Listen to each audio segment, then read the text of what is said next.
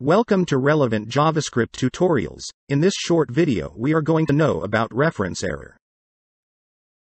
While using JavaScript you must have faced this type of error. So what reference error means? The reference error object represents an error when you use a variable that is not defined yet in the code. Like here in the code, the username variable is used in console log but it is not declared in the code. That is why reference error is shown. Let's know the meaning of each word that is written in error. Uncaught. Uncaught means that the error was not caught in the try-catch block. You can use try-catch block to catch it. Second one is username not defined. This is the error message. In error message, the name of the variable is mentioned that is accessed without declaration. Third one is reference error word.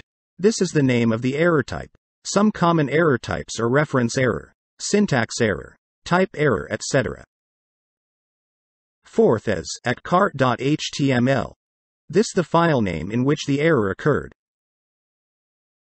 And fifth, the number 4 after colon, is the expected line number in which the error occurred.